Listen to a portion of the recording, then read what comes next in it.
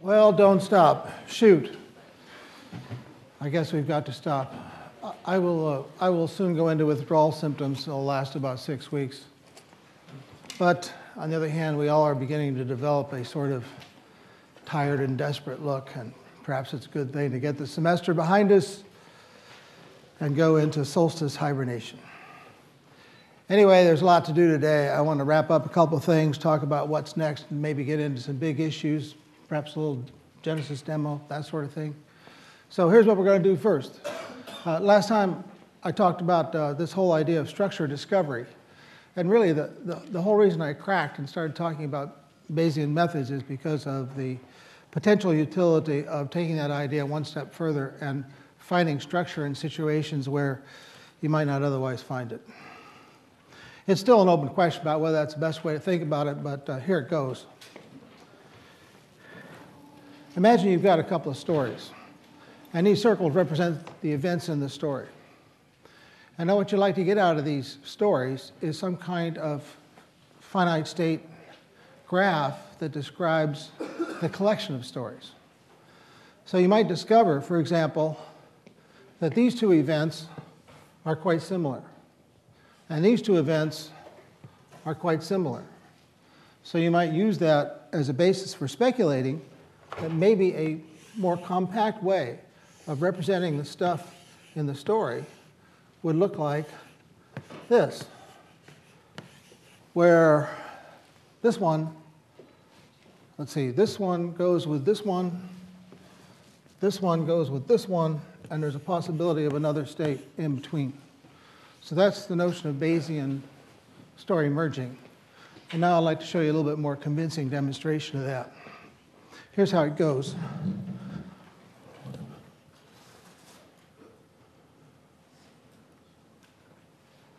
So there are the two stories. This is just a classroom demonstration, no big deal. But you can see there's a sort of parallel structure in there.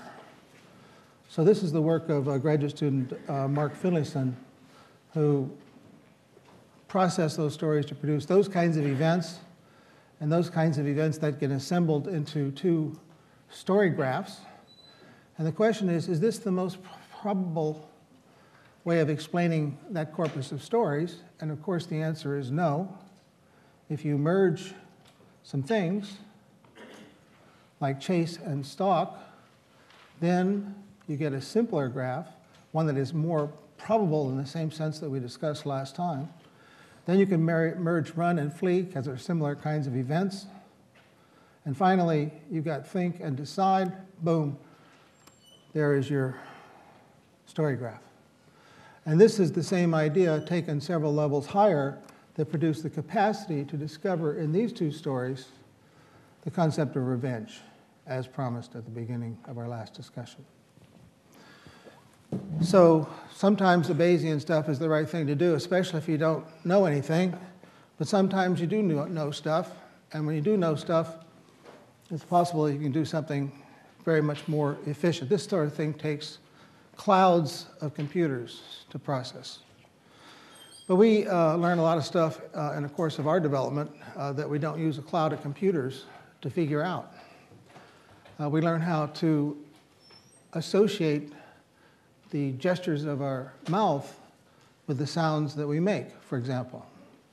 So I want to spend a minute or two talking about some work that someday will be the subject of a couple of lectures, I think.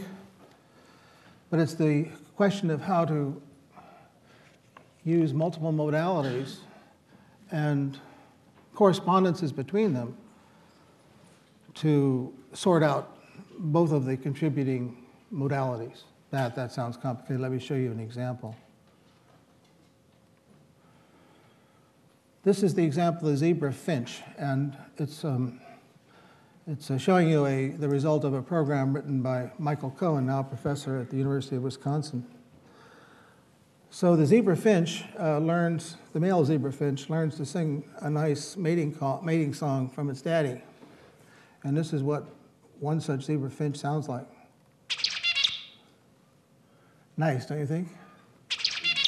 And here is what was learned by a program that uses no probabilistic stuff at all, but rather the notion of cross-modal coupling. You tell the difference? It's not known if this particular song turns on the female zebra finch, but to the untrained human ear, they sure sound a whole lot alike. So how does that work? Here's how that works.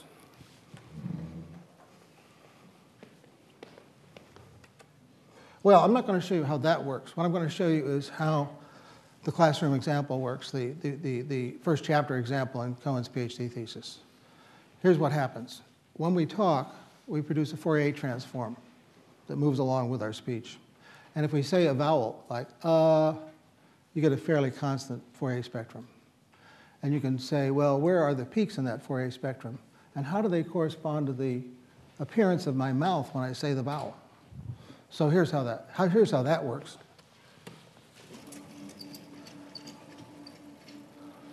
So here's the Fourier spectrum of a particular vowel. And when you smooth that, those peaks are called formants.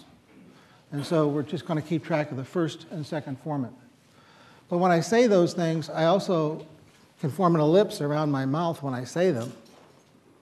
And when I form an ellipse around my mouth when I say them, that gives me this second modality. So the question is there a way of associating the gestures that produce the sound with the sound itself?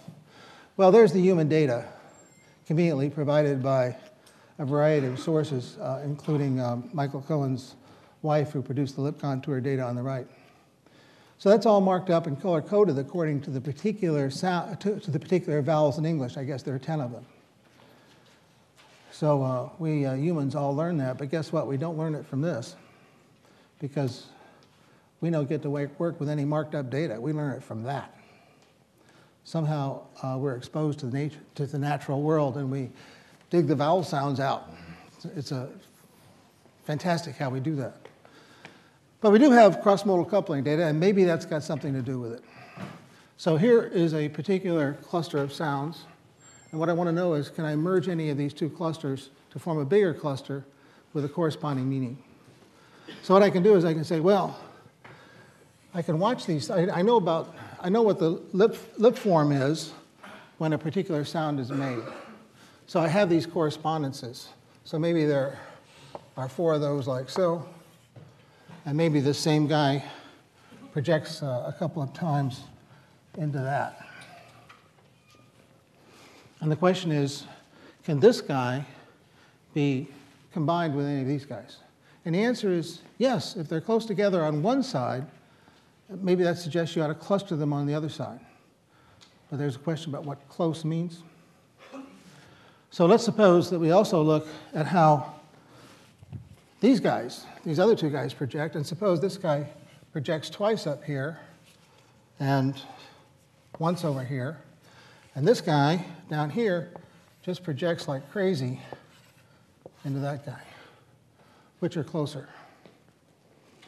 These 2 or these 2?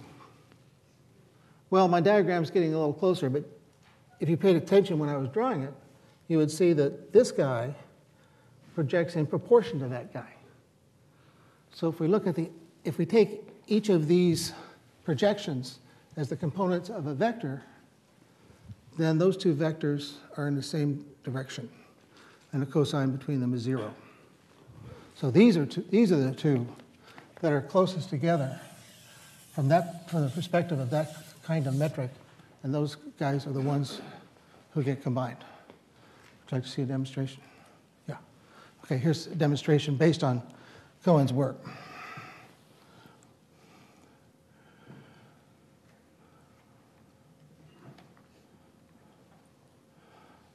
So here we have 2 sides. You could think of one side as being vowel sounds and the other side as being lip contours or something, but you don't see anything in the diagram so far about how these things ought to be sorted out into groups. So if I just take one step, what I discover is that those 2 guys have the same projection pattern as each other. So if I take another step, I do the same thing on the other side. And now, in the third step, the 2 areas that were formerly combined now form a super area. and they're seen to project in the same way as the blue area. So using this kind of projection idea, I can gradually build up an understanding of how those regions go together. And I discover in this contrived example that there's a vertical arrangement on the right side that corresponds to a horizontal arrangement on the left side. But you say to me, I'd like to see something a little bit more like the lip contour data. I'm just stepping through here until I get something I kind of like. Oh, that sounds good. That seems good.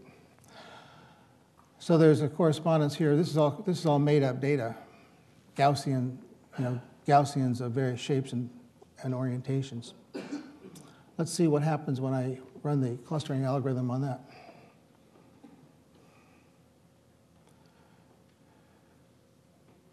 Something definite was learned at every step.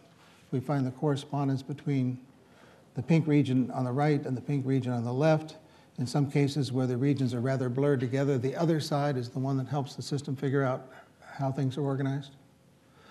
So I cite this as an example of something I think is very important. Number one, it's possible to discover regularity without being obsessively concerned with Bayesian probability. And also that there's very likely a whole lot of this going on in human intelligence. When we emerge and begin to examine and explore the world around us, we're presented with a lot of unlabeled data that we've got to make sense of. And I believe that this kind of cross-modal coupling idea is very likely to be bound up in our understanding of that world that's presented to us. It's fast, it's direct, it doesn't take thousands of data points, it just happens. And it happens effortlessly, and if this isn't built in, if this isn't determined to be built in, you can come back to MIT in 15 years and put me in jail. So I think this is really the way it works. So there it is. There's a couple of things to have wrapped up. And now, next thing I want to do, and for the rest of our last time together in this format, is talk to you about a variety of things. And I'll depart from my usual practice and move to some slides. So Dave, could we have the center screen, please?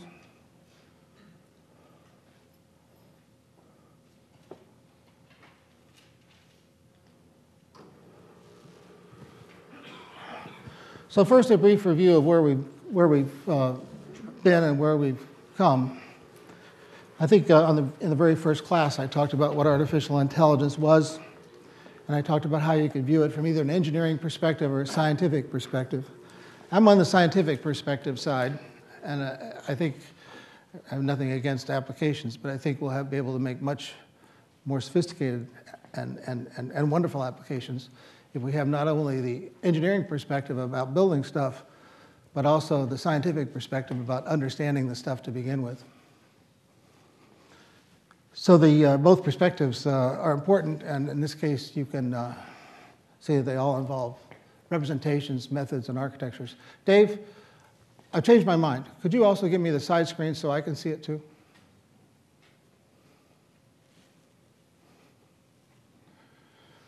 So that's that. What's next? The business perspective, which we talked about on Thanksgiving.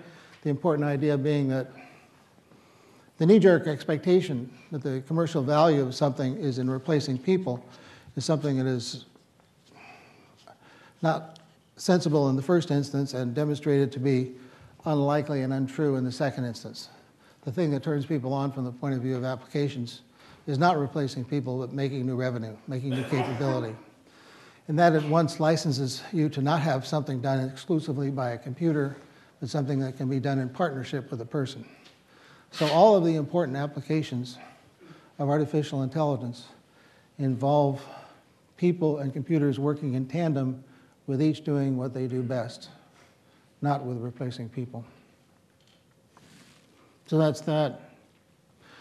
Here's what AI does that makes AI different from the rest of the fields that attempt to contribute to an understanding of intelligence. We have the benefit of having a language for procedures.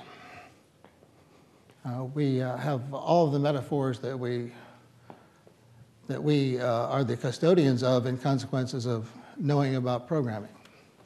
We have the metaphor of garbage collection. We can talk about all sorts of things with programming metaphors that are unavailable to people in other fields that are interested in psychology. We have a way to make models because we can write programs, and when we write programs, there's no question of sweeping things under the rug. We have to work out the details.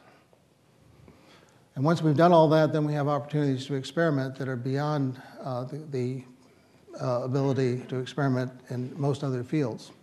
Oh, magnificent experiments are done these days in developmental psychology and all the rest of all the other branches of psychology, including MRI studies that probe into your brain and see how it's consuming sugar.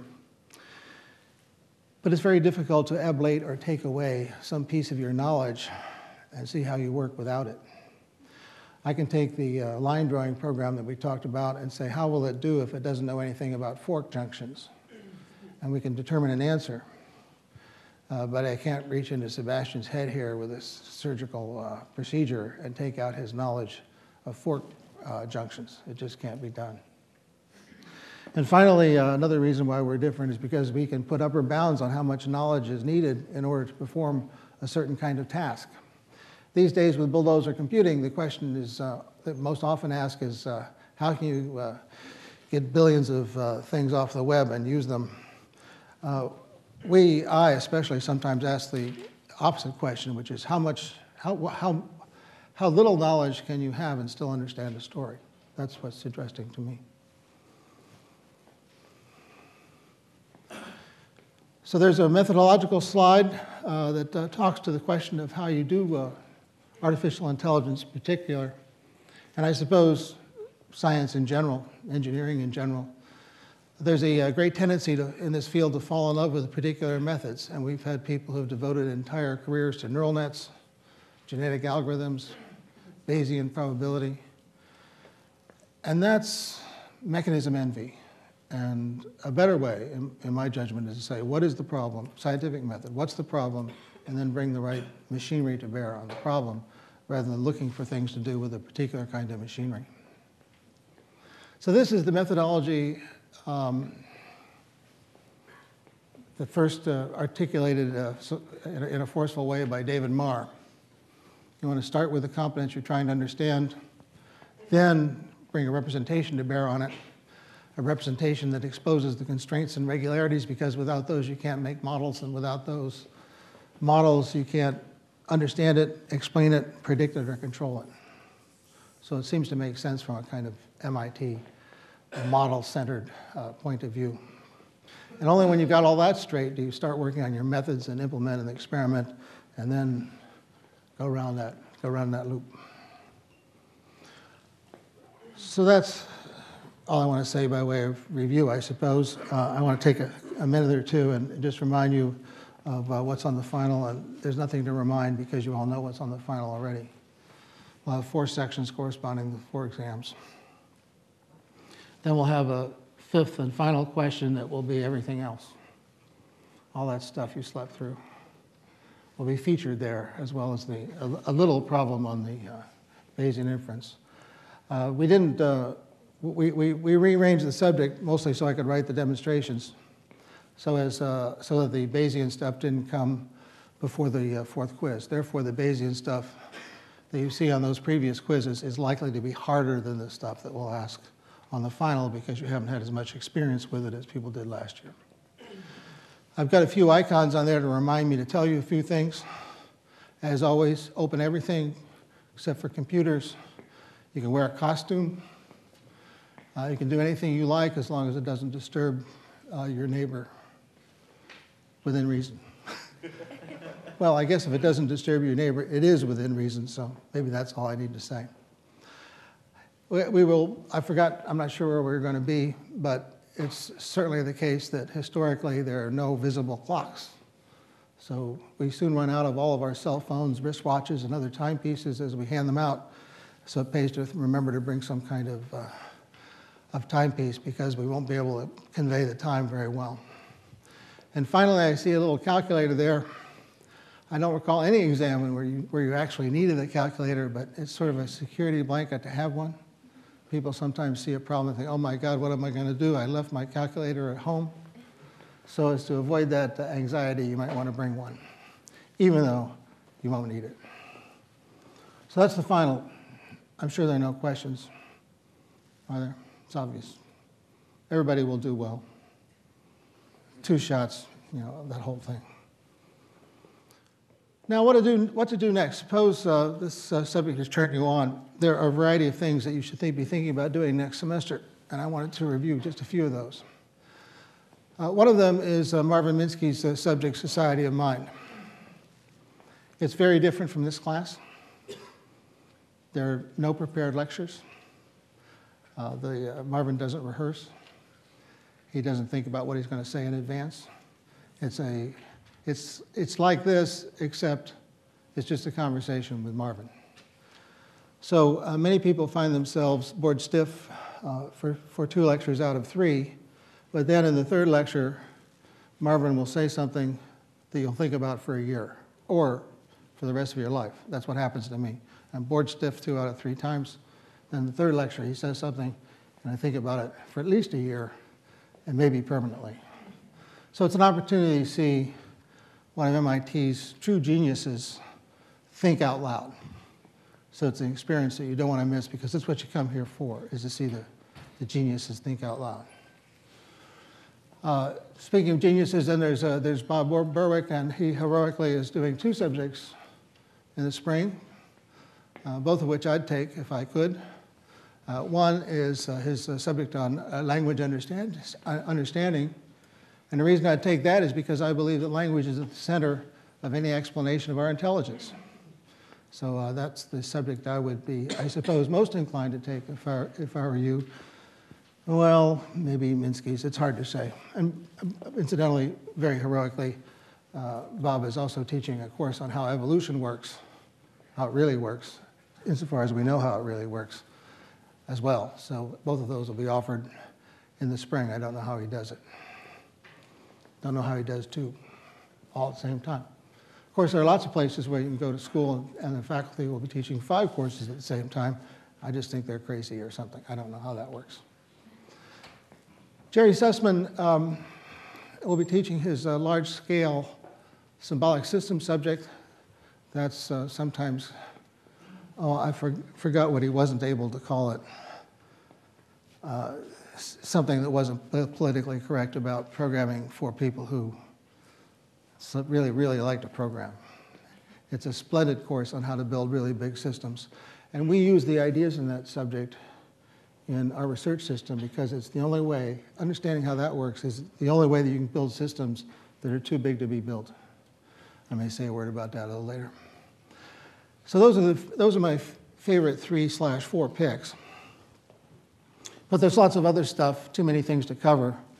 The Media Lab, Brain and Cognitive Psychology, there's tons of stuff out there.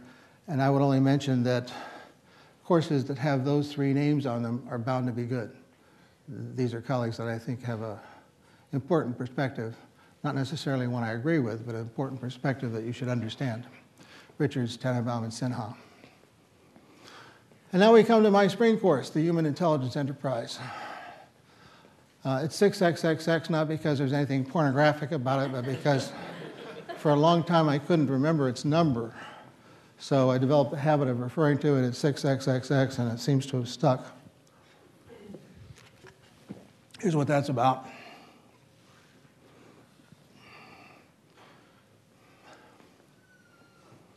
Yeah, that might be interesting. It's taught like a humanities course, though. No lectures.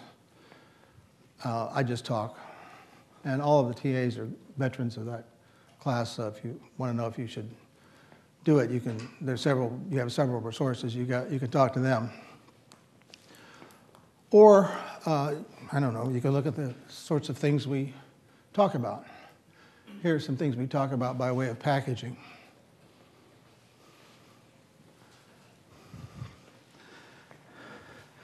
Yeah, I can hear a little tittering there because people have discovered the last element. Some people take the whole subject because they want to be present for that unit. But we talk about all those kinds of things, and we look to see what the common elements are in all those kinds of packaging problems of the sort that you will face over and over again when you become an adult, no matter what you do. If you become a business person, an entrepreneur, a military officer, a scientist or an engineer, that packaging stuff will often make the difference between whether you succeed or don't. And then that's the second way you can figure out whether you want to take the subject. The content, the TAs, and then of course you can always appeal to the underground guide. And that's why it's very rare for someone to take 6XX who hasn't been at this final lecture, because they read the underground guide. Here is an element that appeared in the underground guide a few years back.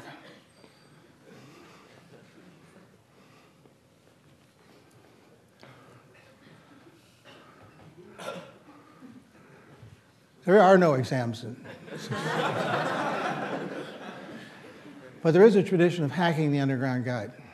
So this is another example of something that appeared.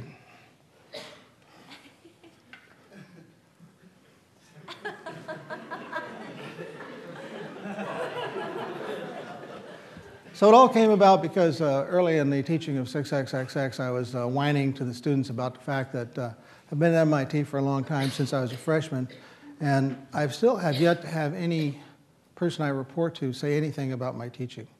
Good, bad, indifferent, nothing, not a word. So the students decided that it would be interesting to see if they could say something sufficiently outrageous to force a conversation between the department chairman and me. And so far, they've been totally unsuccessful. And I've tried everything. Winston shows up late if he shows up at all. Good instructor, but constantly sipping from a brown paper bag. All kinds of stuff.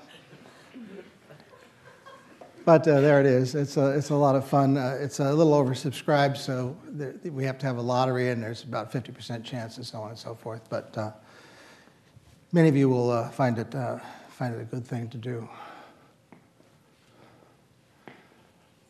Oh yeah, and now I also want to remind myself that there is a IEP event. It's become kind of MIT tradition.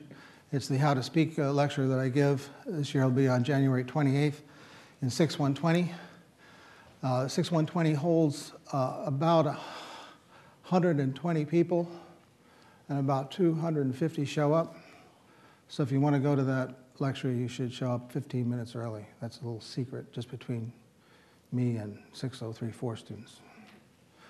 It's about packaging too. It's a one lecture version of 6XXX, but it's very nonlinear, because one thing that you pick up from that 1 hour may make the difference between you getting the job and some other slug getting the job. So it's one of those sorts of things that can make a big difference in a short period of time. You may sleep through 50 minutes of the 55 minutes in that lecture and stay awake for that one magical 5 minutes when you learn something about when to tell a joke, or how to open a lecture, or how to conclude one, or a job talk, or a sales presentation, or anything, and that will make it worthwhile for you.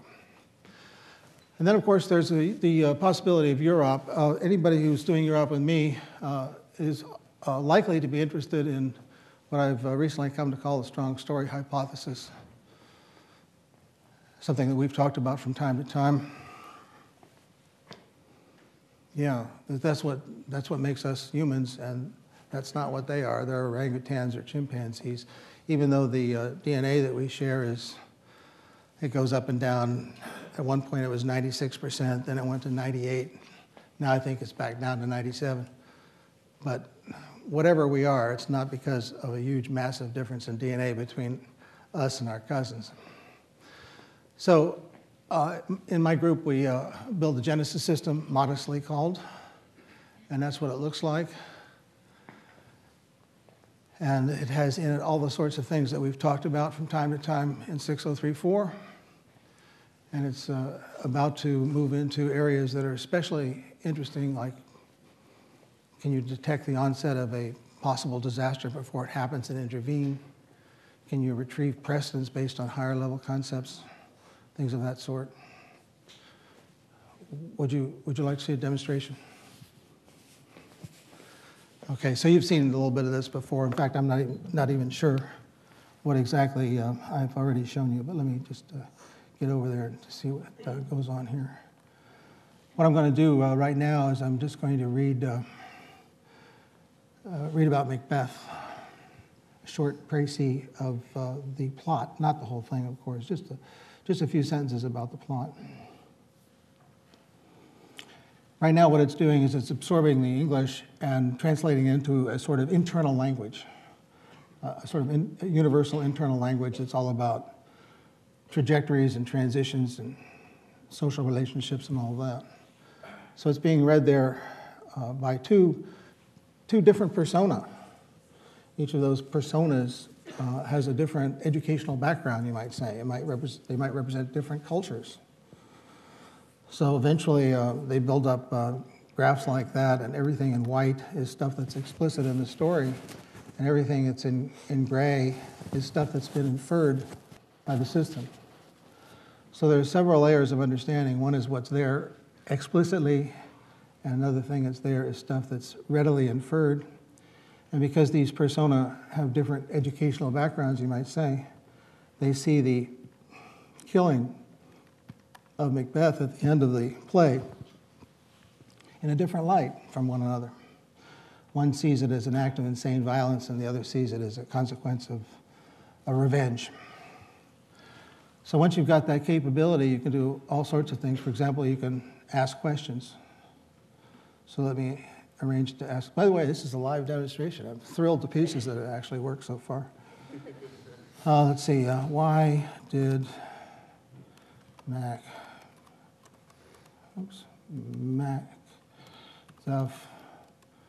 kill Duncan? You all know why, right? Duncan. Yeah, you're right. He didn't actually do that. On a common sense level, neither Drive Jekyll nor Mr. Hyde have an opinion. On a reflective level, neither Drive Jekyll nor Mr. Hyde have an opinion. That's because it didn't happen. So we call these two persona Dr. Jekyll and Mr. Hyde. And you're going to complain right away about the spelling of Jekyll, aren't you?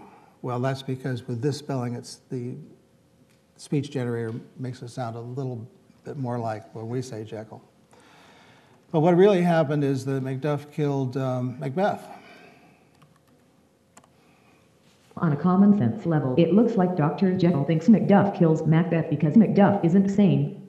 It looks like Mr. Hyde thinks Macduff kills Macbeth because Macbeth angers Macduff. On a reflective level, it looks like Dr. Jekyll thinks Macduff kills Macbeth is part of act of insane violence. It looks like Mr. Hyde thinks Macduff kills Macbeth is part of acts of mistake, victory, and revenge. Isn't that cool? I bet you get an A if you just said that in 8th grade.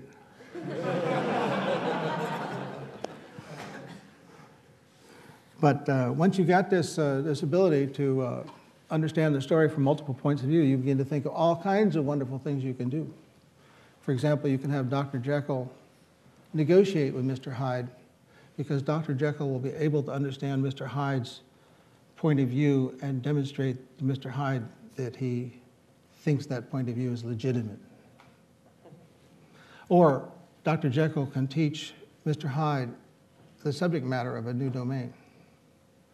Or Dr. Jekyll can watch what's happening in Mr. Hyde's mind and avert disaster before it happens. So let me just show you another situation here. I want to turn on the onset detector and read another little snippet. This one is about, what should I do? We'll do the Russia-Estonia cyber war. It's reading background knowledge right now. But pretty soon in the upper left-hand corner, as it begins to read the story, you'll see it spotting the onset of potential revenge operations or potential Pyrrhic victories, and show that their foundations beginning to emerge and giving the system an opportunity to intervene. So there you can see all of the things that it thinks might happen. Not all of them do happen, but some of them do. And you'll note, incidentally, that this is another case of Dr. Jekyll and Mr. Hyde having different cultural perspectives. One's an ally of Russia, and one's an ally of Estonia. One sees it as unwarranted revenge, and the other sees it as teaching a lesson. So I don't know, what else have we got here? Oh yeah, precedent recall.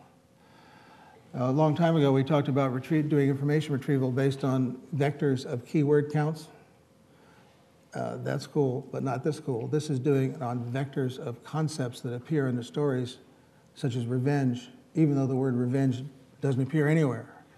So because we're able to understand the story on multiple levels, we can use those higher levels that don't involve the words in the story at all to drive the retrieval process.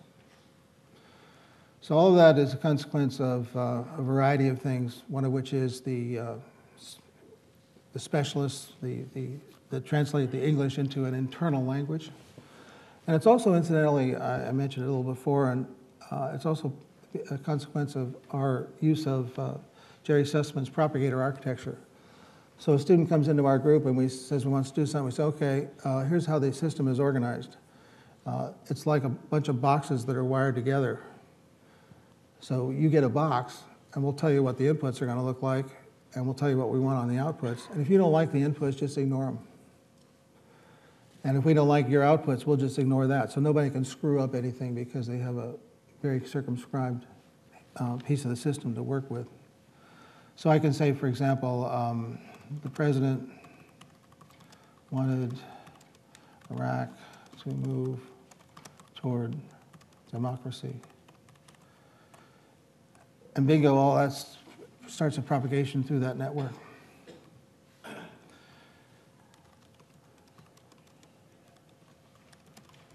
All of this would be unconvincing, in my view, if it weren't eventually connected to perception, because if it's not eventually connected with perception, it's yet another system that demonstrates how smart it can seem to be without actually knowing anything.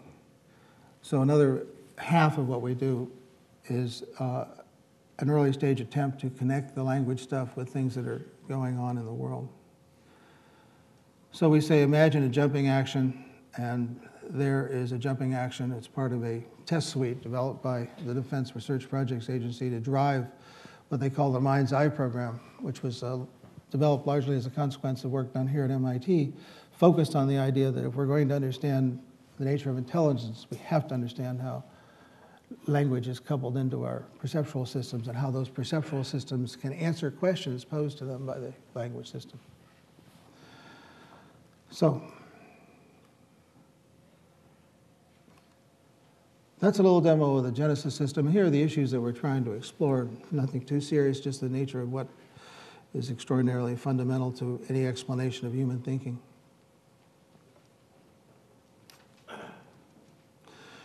Now, you might, all this might turn you on, and you would say to me, well, you're sick and tired of MIT, you'd like to go somewhere else for graduate school, so now that I've demonstrated what we do here, one of the many things we do here, I'll talk a little bit about other places you can go. This is a sort of MIT-centric view of the world.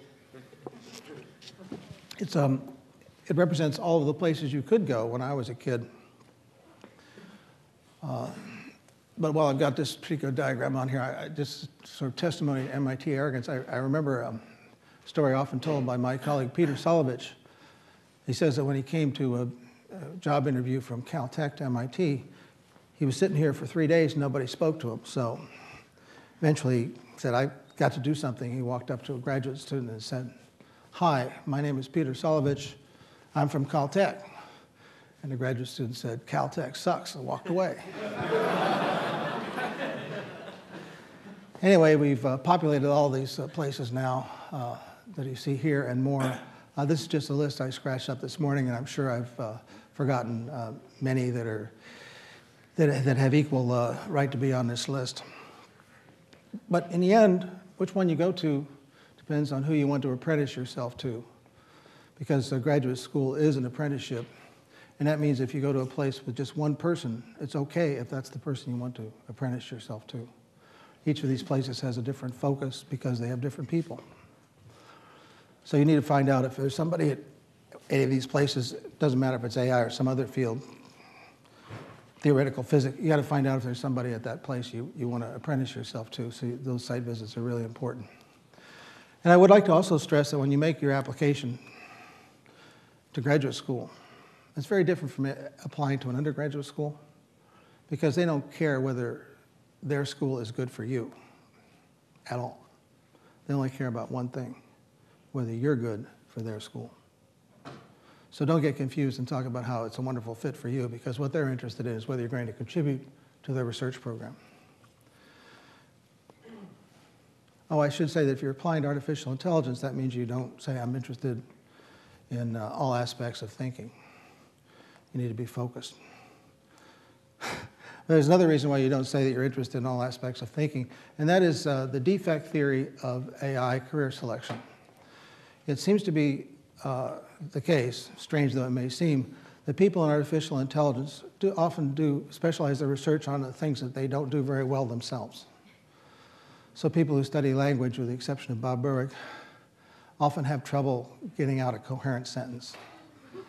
And people who do hand-eye coordination are the sorts who spill their coffee. So don't say you want to study all of thinking, because the most extreme case of this, though, is, if you don't mind, I'll tell you a story about extreme case of this. We had a visitor from Japan in the old artificial intelligence lab many years ago. Came for a year. Let's call him Yoshiaki, just to pick a name. Yoshiaki spent a year at the artificial intelligence lab, and he left his wife in Japan. And the reason was she was pregnant. And at that time, you could not get a visa to the United States unless you had a smallpox vaccination. And because she was pregnant, she didn't want to get a smallpox vaccination, because there's a small danger to the fetus if you get a smallpox vaccination while you're pregnant. So she stayed back there. So Yoshiaki, let us call him, it was the day before he was to get on the airplane to go home. I walked into his office, and his desk was covered with pictures of his wife. And by the way, Yoshiaki, I should tell you, is a computer vision guy, interested in object recognition. So you might suspect he has some problem. So he's looking at these pictures, and I thought, oh my God, this is a tender moment. He's anticipating his return to Japan and reunion with his wife. So I muttered something to that effect. And he looked at me like I was the king of the fools. And he said, it's not a question of tenderness. I'm afraid I won't recognize her at the Tokyo airport. So I said, Yoshiaki, how can this be? You study computer vision, you study object recognition. This is your wife. How can you think you wouldn't recognize her at the Tokyo airport? And then he looks at me, and God is my witness. He says, they all look alike.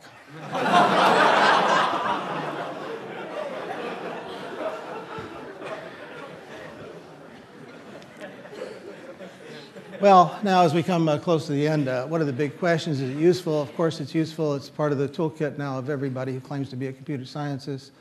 What are the powerful ideas in these things? Well, here's the most powerful idea, is the idea of powerful idea. And here are a few of my favorites. No surprises there. That's just Winston's picks. But there's one more I would like to add, and that is all great ideas are simple. A lot of times we at MIT confuse value with complexity, and many of the things that were the simplest in this subject are actually the most powerful. So be careful about confusing simplicity with triviality and thinking that something can't be important unless it's complicated and deeply mathematical. It's usually the intuition that's powerful, and the mathematics is the buttressing element. Sometimes people argue that real intelligence is possible. One of the most common arguments is, well, what if we had a room and you're in the room and you're asked to translate some Chinese documents? You've got a bunch of books, and in the end you can do the translation, but you cannot be said to understand Chinese. This is an argument of California, Berkeley philosopher named Searle. So the trouble is, it's also true, well, the argument is, you know, the books aren't intelligent, they're just ink on a page, and the person is just a computer It's just a processor. It doesn't actually know anything. So since it can't be in either the person or the books, it can't be. And that just forgets that there's a magic that comes about when a running program, when a process executes in time over knowledge that it continually contributes to.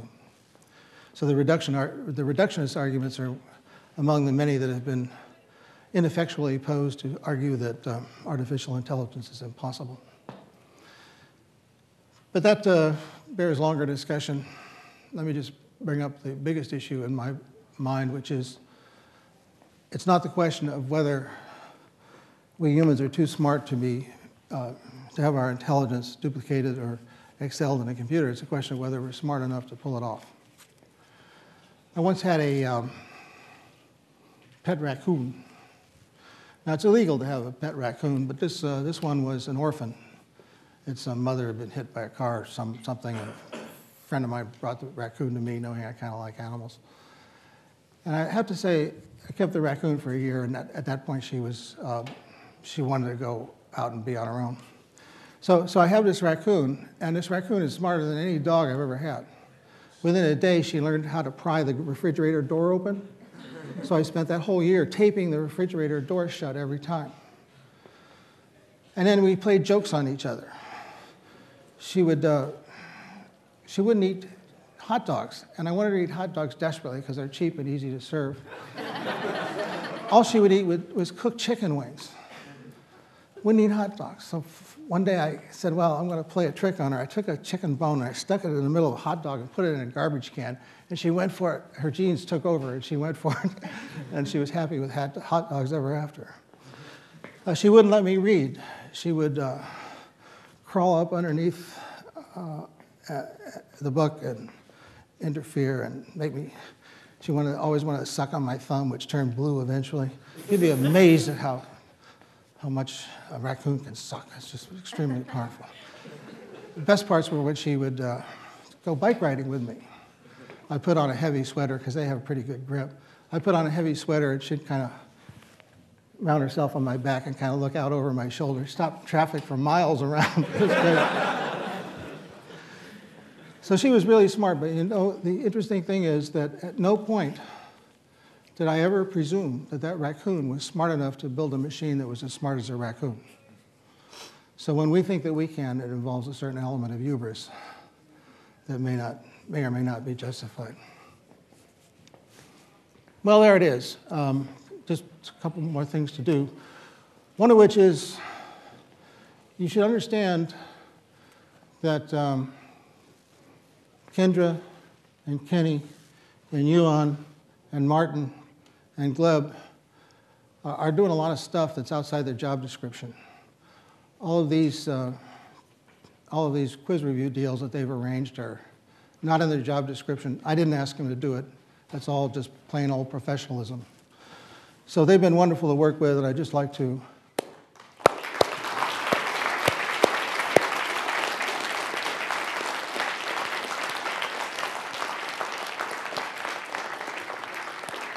offer them a round of applause. And of course, Bob and Randy and Mark have done fabulous stuff as well. And we, of the staff, the TAs, Mark, Bob and Randy, have nothing else to do except wish you good hunting on the final and a good long winter solstice hibernation period after that. And that is the end of the story, and we hope you live happily ever after.